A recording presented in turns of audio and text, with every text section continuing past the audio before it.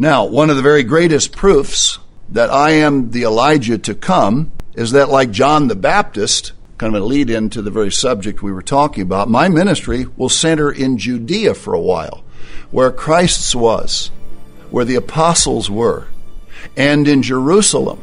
Now, an apostle is a teacher. The difference between an apostle and all lower offices that teach is that an apostle will teach truth for the first time. All other offices can teach truth that has been established. You have to have an office through which you give it.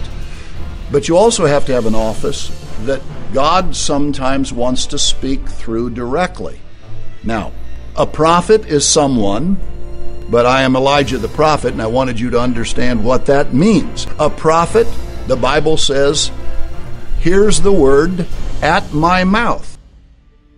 I was told in Ambassador College the meaning of my name. I've talked about this a couple times, but I'll throw it out there. Names are important to God.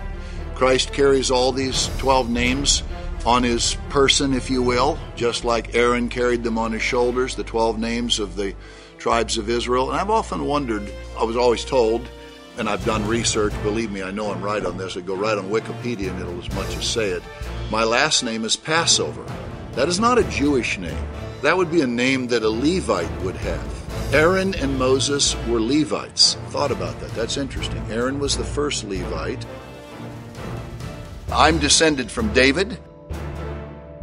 So is it Elijah, that prophet?